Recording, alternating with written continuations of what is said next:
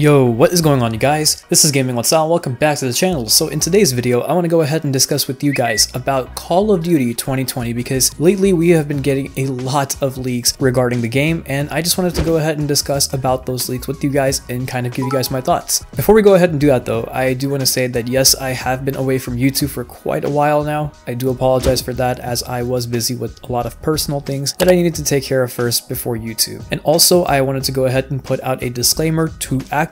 that in this video I will be sharing no footage of any leaked content as well as screenshots. So for all of my audience that's watching this video right now, if there is anything that I'm referring to that's not shown in this video, I will try my best to leave a link in the description below that represents exactly what I'm talking about throughout the video. So with that said, let's go ahead and jump into the topic of Call of Duty 2020 by first talking about the Red Door. So what is the Red Door? Well, apparently according to leakers such as the Gaming Revolution, Modern Warzone on Twitter, and I think DK Dynamite, but basically these leakers got together and found out that the Red Door is actually an alpha for Call of Duty 2020, and it was actually found within the PlayStation Store, which they went ahead and data mined, or a few members of the Call of Duty community did. I forgot who exactly did what, but the point is that when this was data mined, they found out that this was actually the alpha build for Call of Duty 2020. And this isn't the first time this actually has happened. We've actually seen this happen all the way back in Black Ops 3 when Activision went ahead and decided to put up a game called The North Woods or something along the lines of that. And basically this was the alpha build for Black Ops 3. And a lot of people who were downloading Zombies Chronicles back then actually ended up seeing this pop up, which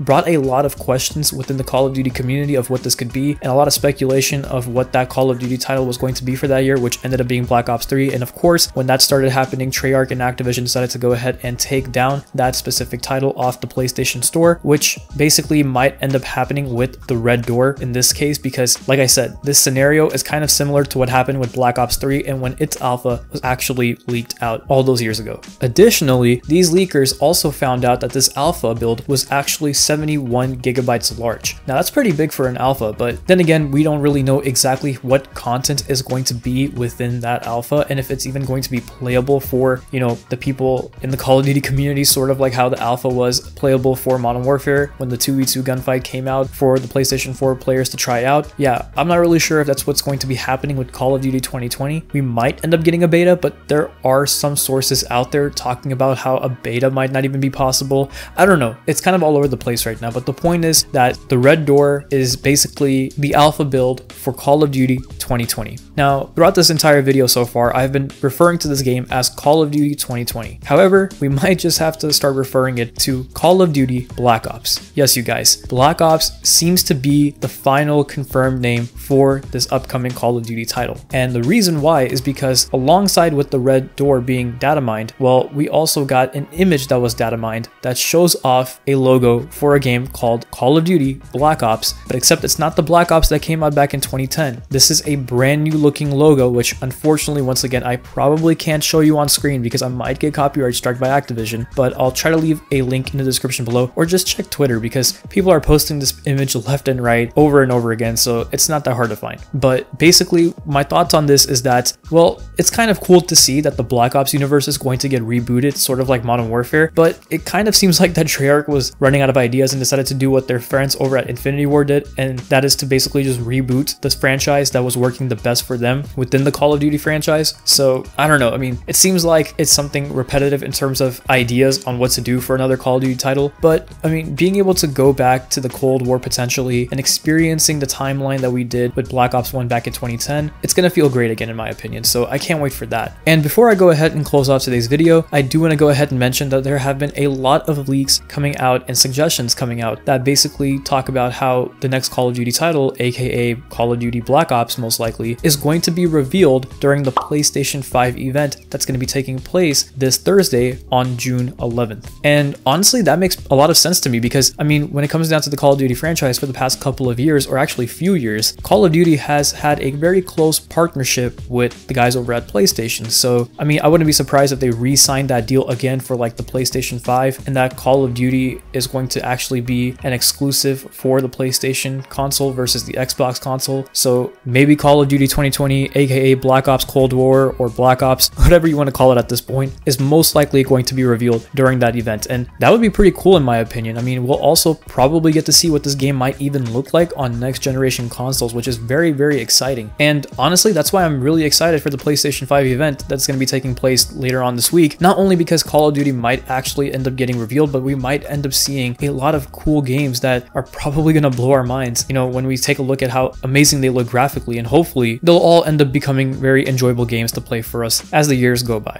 Anyways, I'm going to go ahead and end the video there. Let me know in the comment section below what you guys think about Black Ops potentially being the title for Call of Duty 2020, your thoughts on the alpha being leaked on the PlayStation Store, and just your overall thoughts about what you've been hearing about in regards to Call of Duty 2020. If you guys enjoyed today's commentary, please go ahead and leave a like, comment, subscribe, click the bell icon so you'll never miss an upload, and follow me on my social media accounts. This includes my Twitter account, my Twitch account, and my YouTube channel. Of course, the links to all of these social media accounts are in the description below. Your support means a lot to me, and thank you very much for stopping by in today's video. Until next time, take care of yourselves, and bye.